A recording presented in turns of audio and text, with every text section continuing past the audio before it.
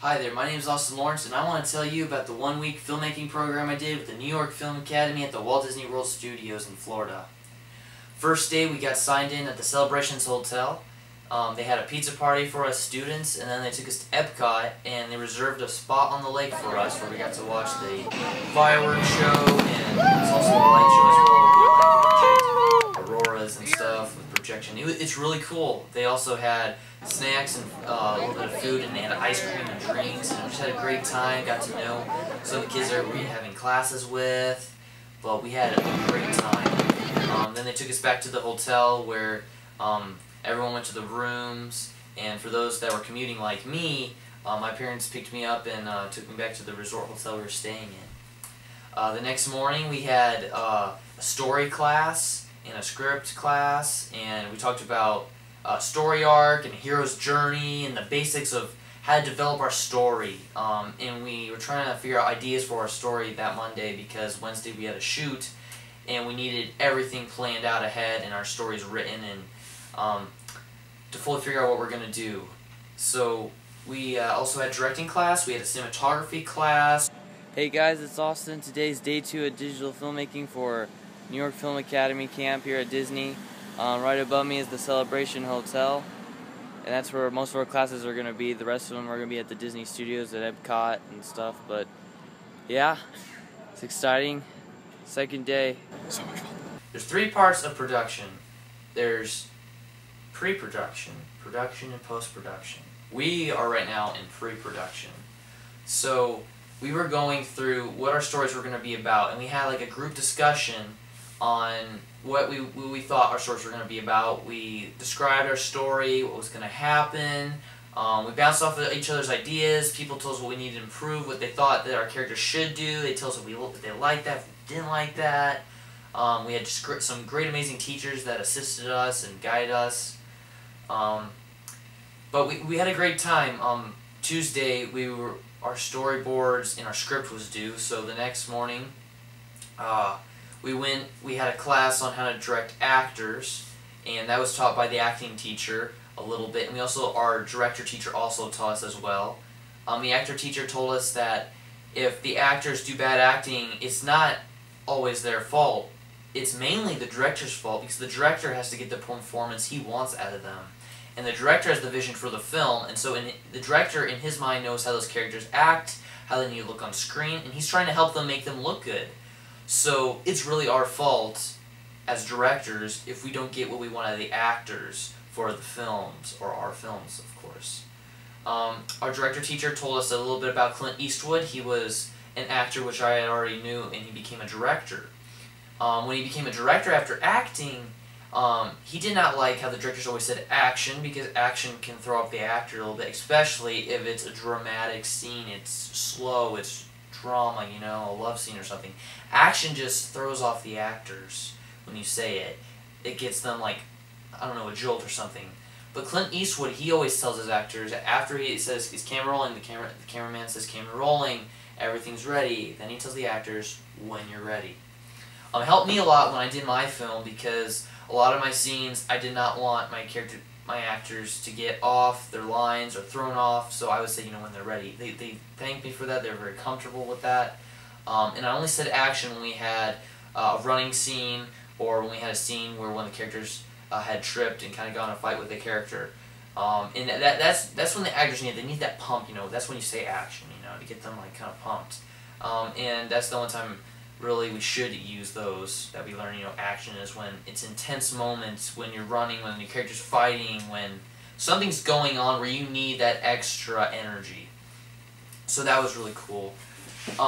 We also got to go through storyboards with our producers, which were the New York Film Academy teachers, which was really cool. It's like having a real producer. We told them what kind of characters we needed for what kind of actors. We told them what kind of personalities these characters had. We talked about what props we need. We talked about where we need to shoot, where we need to film. We talked about our whole story, went through it piece by piece, showed them our script. They gave us feedback, a little bit of guidance. But it was great, though. They want to make sure we're prepared because we cannot shoot if we are not prepared. That's one of the requirements. And I was director 1, and I'm one of the first directors to direct on Wednesday. And so we have 2 units, we have 2 units on Wednesday that go out and shoot. And so at the end of Tuesday, we get signed off on our stories and our ideas that we get permission to shoot the next day. So at the end of that day, we go into Wednesday. So on Wednesday, we have to be there at 5:30. We get there like 5:35. We meet our actors. We meet our crew.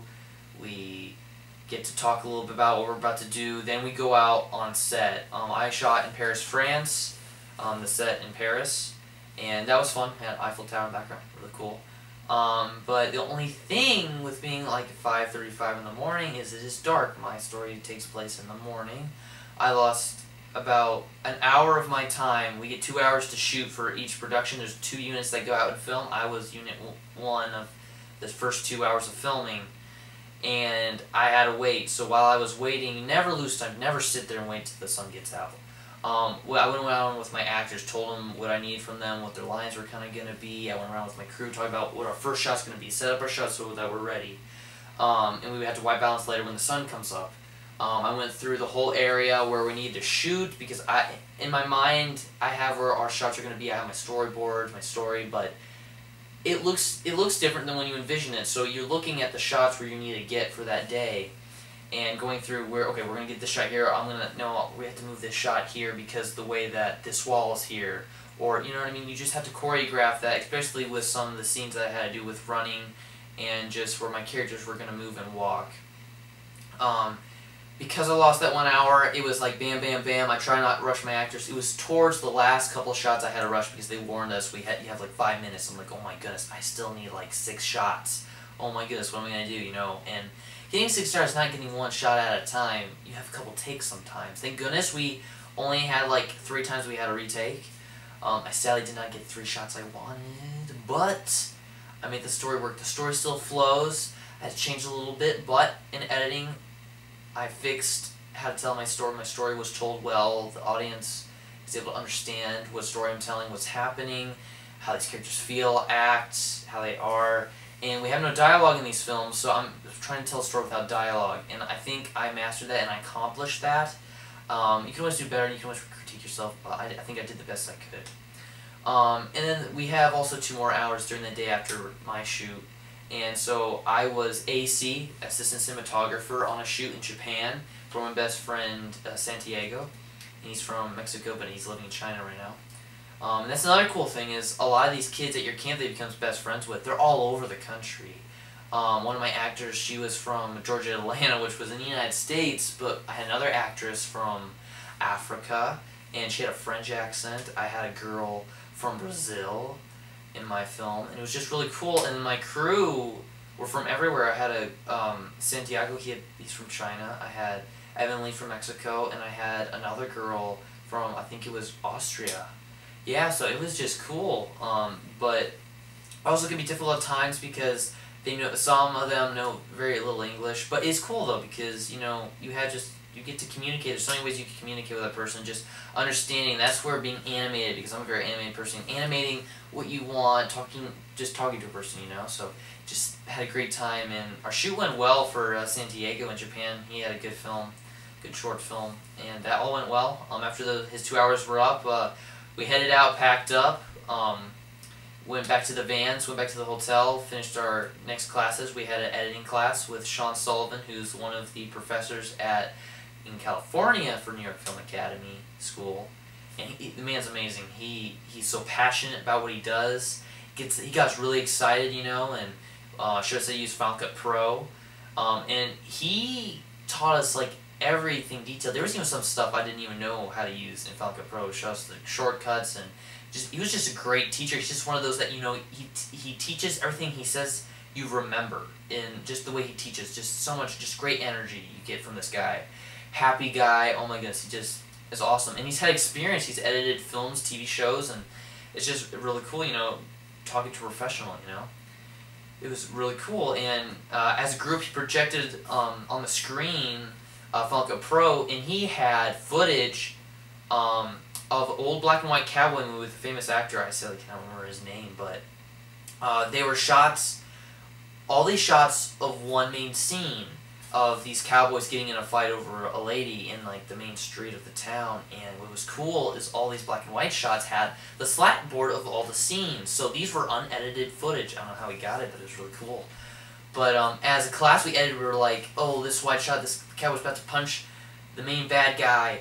It's like, how should we cut this? Should we cut this before he punches or as he punches? We're like, like as he's going into it. So like we go from this wide shot, he's about to go punch the guy, we cut it, and then we go to a different shot with the camera on the same scene where it's close up on the punch, and we have to cut just right so it flows, so it stops. So when it cuts to where he punches, so it's not like he's about to punch and then stops, he's still about to punch and then he goes in. We want it to be about to punch, starting to go in, stop, and then right from that same area close up punches. It flowed beautifully. We made it comedic a little bit. We added the music from, I forgot the name of it, but it's like Can't Touch This. It was hilarious because it's a fight scene. But just we had a great time.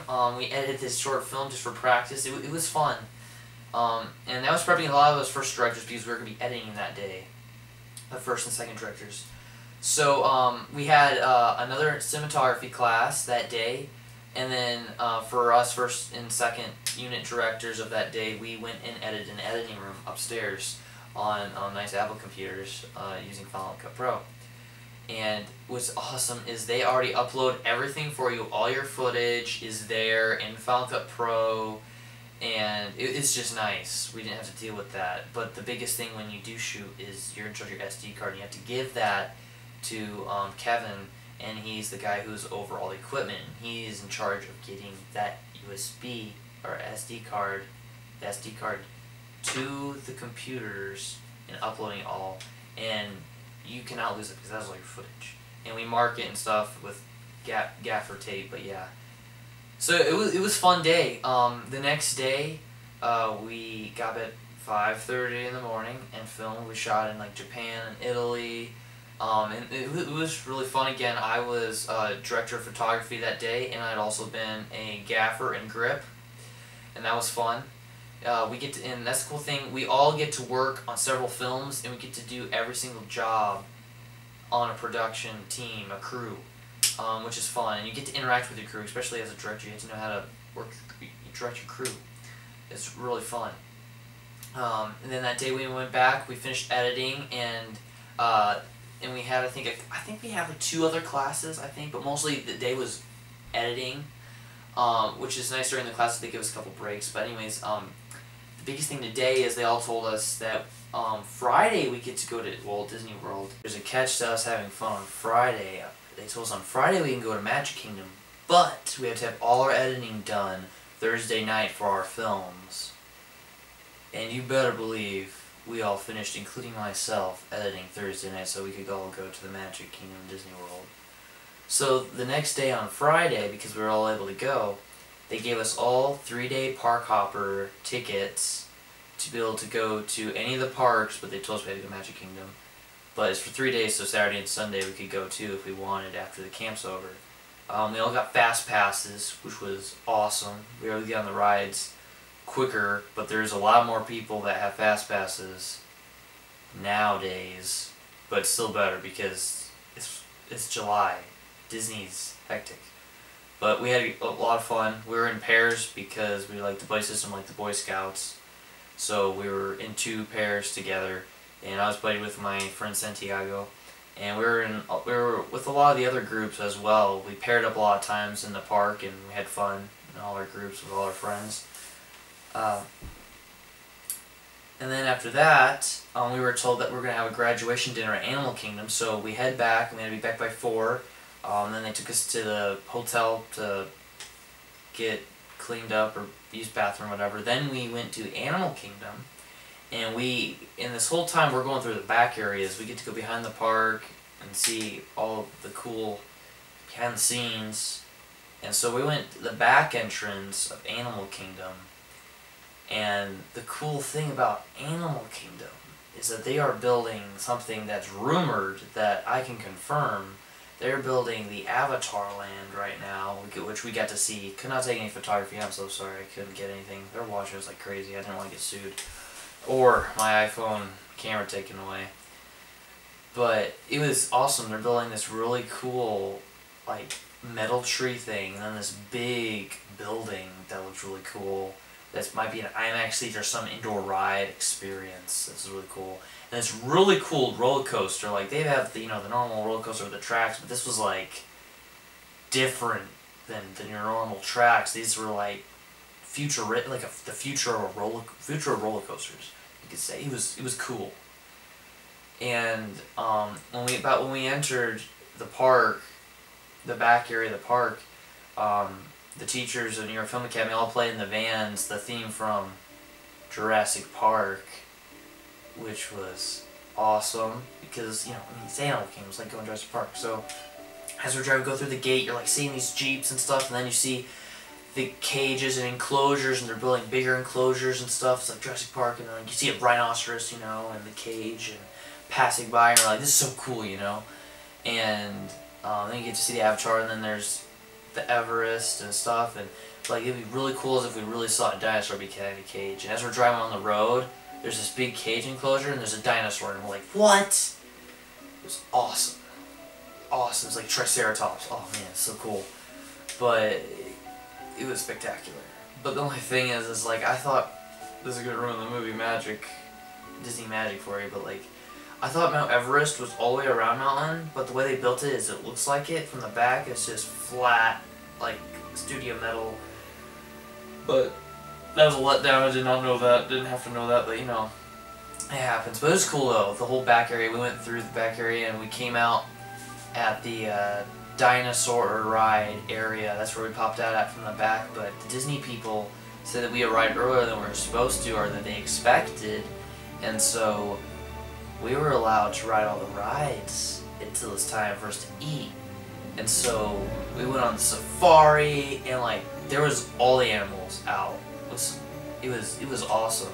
Got to see the lions. They have baby elephants now and baby giraffes. So it was so cool to see the wildebeest, and you name it. I think the ostrich was like one of the only things we didn't see though on it, but it was really cool. I saw a lot of animals, a lot more than I've seen them past going on that ride. It was cool, and then we got to ride Mount Everest unlimited times. Like that's like the best ride at Disney World, literally. Oh, it was so cool, and they actually finally had repaired the abominable snowman, or the whatever you want to call it, monster. The Yeti had been repaired, the robotic Yeti in the ride, and when I went, it was out because they're repairing it. But it was still such a cool ride. It was really cool. And then after that, we went to a private dinner area. They have like the special dining area that's behind the dinosaur. I had no idea it was behind there, but it's like for exclusive people of Disney, or the CEO or corporate people who get to eat there and dine in. It's not open to anyone in the park, but we got to eat there. We had a nice dining table with like the tablecloth, and we had like servers, and it was very nice. New York Film Academy even got us an entertainer, and he was hilarious. He was awesome. And we just had a great time, had a great dinner meal, and just had fun on our last night. And then the next morning we got up, and then around 9:30 we went to the hotel, and we had our private screening of all our films together, and we had pictures together. We each got a USB drive with our film on it. We got a disc with all the films that we worked on, with the other kids and ours including on a disc CD, and we got our certificate from the New York Film Academy, which was awesome. And the best thing though, I think, that I was blown away by, I did not know, but like in the beginning of when they show us our films, is that you hear this Disney logo for their Disney pictures, where it's like da da da da da da da. And when it came up, it was the castle, and then it was the Statue of Liberty for New York Film Academy, and then the Disney Castle for the Disney Studios. And the coolest thing is we got both those logos before our films. I mean, who gets to have permission and the rights and to be able to have the ability to have the Disney logo legally before they're filmed that they help produce your film. That's like the coolest thing ever. But it was awesome. We had a great time. It was sad saying goodbye to everyone, but we had a great time. I met a lot of friends, and the majority of the kids were from everywhere around the world. Anywhere from Africa, Australia, Brazil, Mexico, China, Europe, everywhere. America, Canada, you name it, they were from everywhere. But I just met tons of friends, and it's cool now. I can literally say I have friends from all around the world. It's pretty cool, but that's just one way to network, you know? But I had a great time. It was really awesome. And that whole week, my parents had gone to the Universal Studios as an adventure and the Universal Studios parks. Got to see the new Harry Potter stuff, the new Diagon Island that they just finished being built. And they went and had fun all that week going to the parks and stuff without me. Well, I've been working and in classes all day, and they surprised me. It was the best surprise in the world. They surprised me, took me to Universal Studios. Oh my goodness. So awesome. I mean, the rides there are mind-blowing. Disney has good rides, but Universal, oh my goodness. Like, the experiences, like the rides that give you the experience of being in the movie. We went on the Terminator, and like, we thought you were just in the, like, watching a 3D movie at first, or in these normal, these chairs, and like, there's a, like, IMAX screen, and you have 3D glasses. But then all of a sudden, it turns out to be a giant movie set, and then you have 3D, and then you have holograms, and then you have real people acting out the whole Terminator 2 movie. And you have, like, Arnold Schwarzenegger is, like, he's on the screen, and then he goes into 3D, and then fully jumps out a guy, dressed as Arnold Schwarzenegger as the Terminator, jumps out in a real Harley motorcycle out of the screen onto the stage. And there's guns firing robotic robots that are literally like animatronic, puppeteered, and oh my goodness, mind-blowing fire and stuff.